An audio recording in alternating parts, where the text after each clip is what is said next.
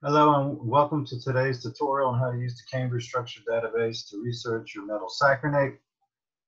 So that's what the tutorial today is going to discuss, how to research the metal that was assigned to you by your TA. So let's get started with that. And so the first thing you want to do is go to my UTSA website, scroll down till you see in the library resources, find databases, and click on that. Next, scroll down under discipline, we're going to click on chemistry. And then when you get to chemistry, you're going to click on the Cambridge Structural Database. Now, if you're off campus, you may have to log in with your ABC123 and your password. So this is the webCSD website. And what we're going to do is called a structure search. So let's click on structure search.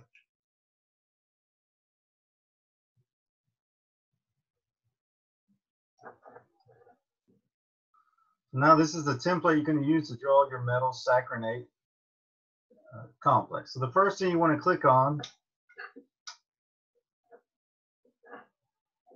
is what's called a phenyl ring. Let me highlight that here. So first, click this ring.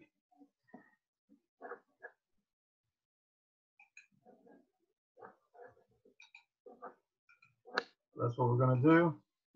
And you just click it here. Next, you're going to click on the 5-membered ring. So you click on this ring next, the 5-member ring, and you're going to drag it to just the right spot. So here, so click on it. You're going to drag it until it looks like this. So with the green squares between the two lines, you're ready to click. And so you click, and now you formed your backbone of the sacchrinate ring.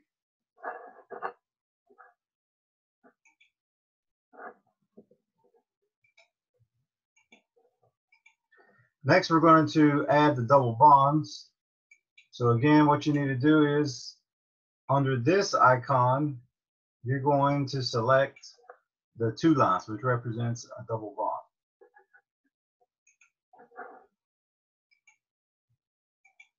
So you do the drop down, click on the double bonds, and you're going to add a double bond here, and 2 double bonds here. Don't worry about the purple squiggly lines, that'll go away in just a second. So now what we're going to do is add oxygens to the ends of those double bonds. So you're going to come over here and click on oxygen. And at the end of those double bonds where you have the green square, you're going to add oxygen atoms. Next, we're going to click on nitrogen, and the nitrogen goes at the apex of the 5-membered ring right here. Lastly, the atom that we're missing is sulfur.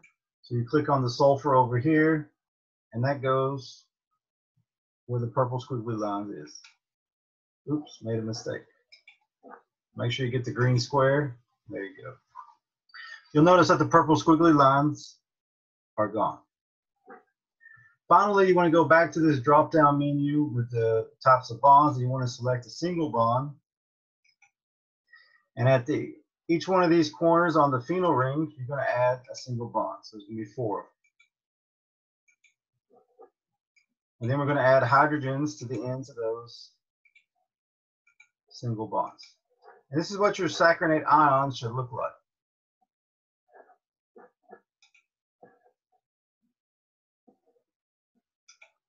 If it doesn't look like this, you haven't done it correctly. So it has to look like this here. This is the sacchrinate ion. Lastly, we're going to add the metal ring. And so to add the metal ring, we're going to select element chooser, which is right here. You click on the element chooser, and then you choose your metal that was assigned to you by your TA. I'm going to do copper for this demonstration. So we click copper, and you just put it on the template. Do not connect the nitrogen to the copper. It should look exactly like this. The last thing you need to do is make sure that you're on substructure search, not exact search. You want to make sure that at the bottom, substructure search is selected.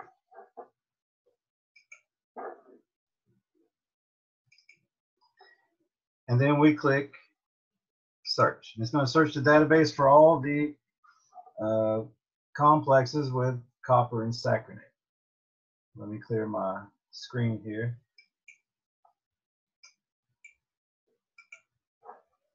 And so all you have to do is go through and find one copper complex with sacchrinate that you can download the article for. So I'm just going to click on one.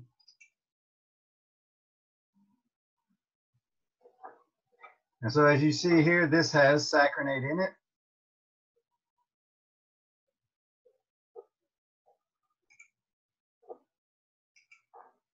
Right here.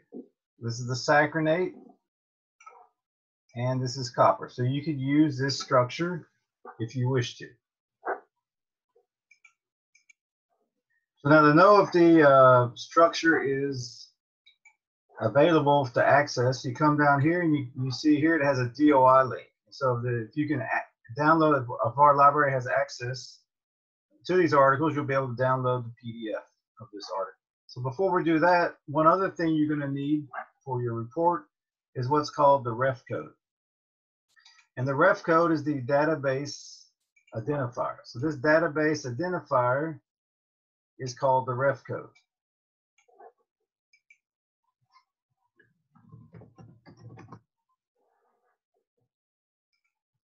So again, database identifier is the ref code of your structure. You're going to need to include that in the report. And so for this compound, or this complex, the ref code is FAH MEH. Let me switch colors here. So this is the ref code for this structure. So make sure you record the ref code of your structure. Now as we scroll down, to access the article, you're going to click on the DOI link under Associated Publications. Click on that.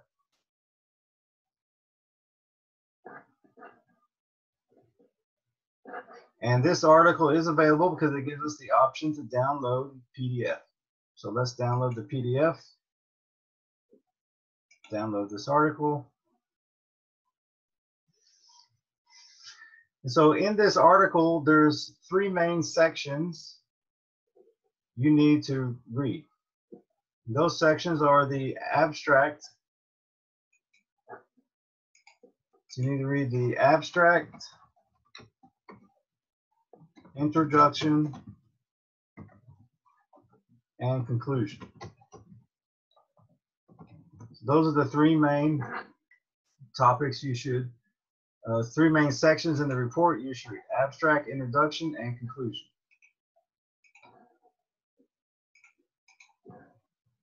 So if we scroll down, here's the abstract that gives you a general overview of the article. So what were the key results from the research?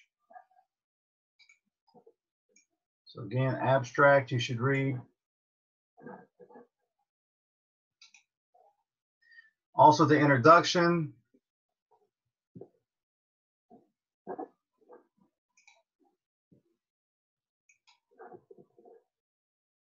The introduction you should read too. Gives you the background of why they're researching this metal sacchrinate.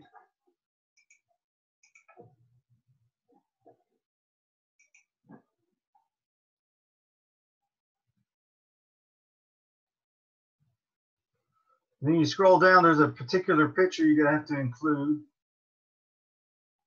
in your article. So for this one, it's actually referred to as an ORTEP, or thermal ellipsoid plot. And so this here, this picture, you would cut and paste and put into your report. So make sure you cut and paste this if you're using this complex, and put it into your report in the introduction. So the whole purpose of this article is to read it, get some ideas, put that as part of your second paragraph in your introduction of your lab report. And then sometimes they'll include a conclusion at the end. So then read over the conclusion. It tells you the key findings that they found.